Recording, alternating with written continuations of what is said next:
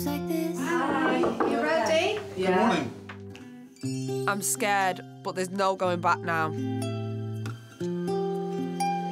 didn't like it because I didn't expect this. Do you know what I mean? Blow a kiss, goes like this. Dreams really can come true. I'm really anxious now. Don't worry about it. Hold on. Breathe in some oxygen as you drift off to sleep. Chin back. Yes. Dreams really can come true.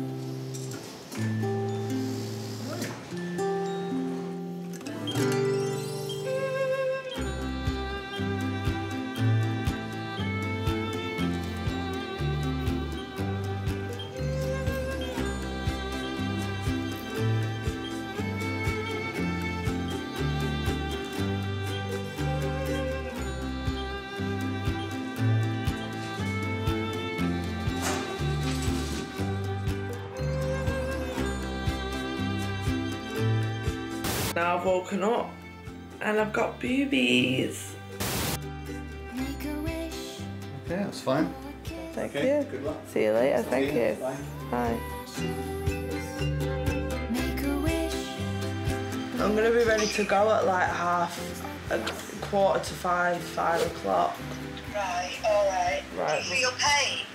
So it is a bit painful, but like I don't know.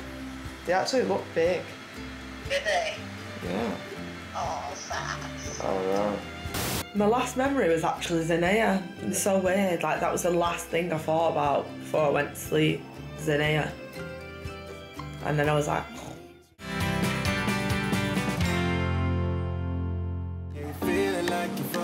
Cheers to a good night. Cheers to us. And happiness and health. Jordan's made it clear he's not going to propose anytime soon. I want to at least know we share the same plans for the future. So romantic, isn't it?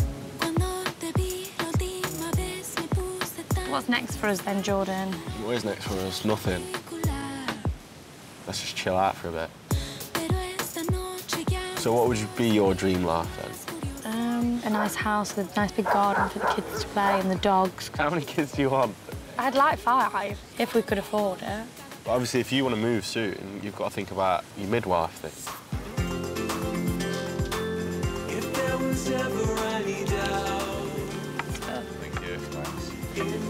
Thank you.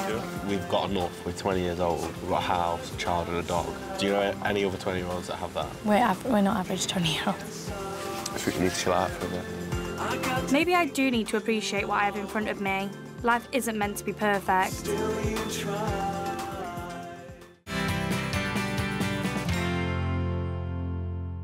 I had thought Charlie was saving a deposit for our house, but if he blows it on a holiday home, we won't be living together as a family anytime soon.